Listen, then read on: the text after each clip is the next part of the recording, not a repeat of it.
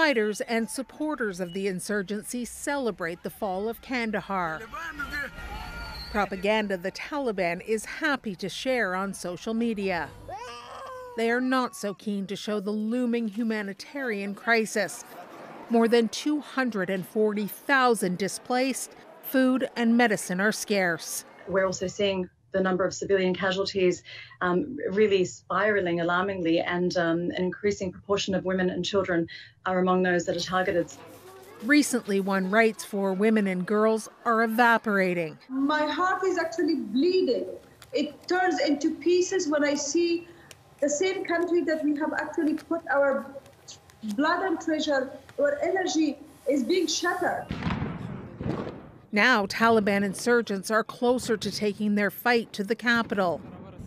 Urban warfare in Kabul would be catastrophic. One can only imagine with horror what it would look like in Kabul, a city whose population, in a sense, is increasing on a regular basis because of the fighting going on outside of the city. Meantime, peace talks that were supposed to backstop the withdrawal of U.S. and other foreign troops appear deadlocked. That was delusional, in fact. The security expert says the Taliban is a proxy for al-Qaeda, and it is looking at Afghanistan to launch a comeback as a global security threat. We've seen throughout history that what happens there doesn't stay there, and we're already seeing the ramifications of this play out globally. With so much at stake, this from the UN Secretary General. This is the moment to halt the offensive. This is the moment to start serious negotiation. This is the moment to avoid a prolonged civil war or the isolation of Afghanistan. So, Caroline, what's the outlook for Kabul? How long can it remain under government control?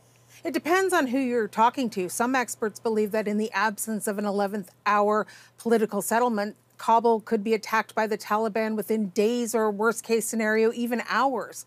But a spokesperson for the U.S. Pentagon says its intelligence is that Kabul is not under imminent threat. Of course, we know it's only taken a week for the Taliban to control more than half of the Afghan capitals.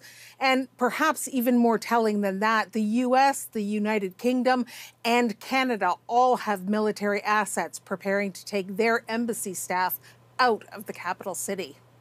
We will be watching this situation. Caroline Dunn in Washington tonight. Thank you.